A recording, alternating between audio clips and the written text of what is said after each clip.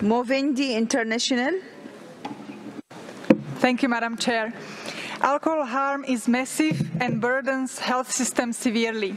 For example, globally, alcohol contributes to 20% of injuries in emergency department presentations. In some low and middle-income countries, 1 in 5 hospital beds are occupied due to alcohol harm. Costs due to pervasive alcohol harm undermine the strength, resilience, and capacity of health systems to provide care, prevent harm, and promote health.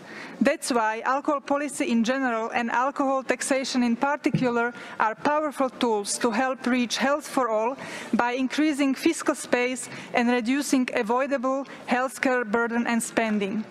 Funding people-centered primary health care through alcohol taxes is an important tool that needs to receive greater attention.